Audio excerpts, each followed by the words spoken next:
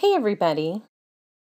In today's tutorial, I'm going to take you back to my childhood and make this fun tie-dyed Volkswagen Bug with a little dog riding along. This is from the upcoming stamp set called Beautiful Ride, which is in the Stampin' Up! Occasions mini catalog that will be coming up soon. And I have painted masking fluid all around the beetle image and let it dry. You really need your masking fluid to be 100% dry before you start watercoloring.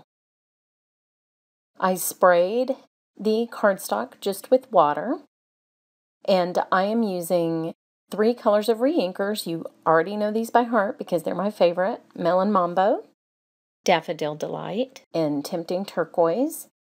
They are my primary-ish colors that I love to blend together. They make good friends with each other.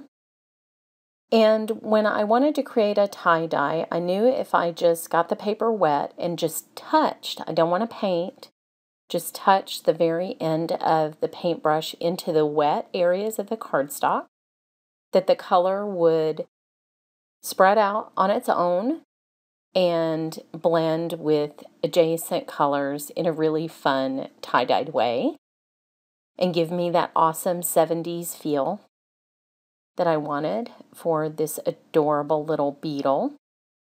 And the reason you don't want to actively paint the car if you want a tie-dye look is because you can sort of muddy the colors and they can look too forced. Tie-dye looks very organic and blendy and random, and that's the look that I wanted to go for, just like when we were tie-dyeing shirts when I was a kid. And these bright colors really remind me of the kind of tie-dye that we used to do at church camp and at little activities that we did in 4-H or Girl Scouts or Brownies. It was something I enjoyed so much because you never knew how it was going to turn out. And that is true with this technique as well. So after I remove the masking fluid, here is the finished, adorable, sweet beetle with the happy little dog hanging out the back. I think it's the cutest thing ever. So give this little tie-dye technique a try. You can see the entire project and all the supplies I used on my blog at understandblue.com.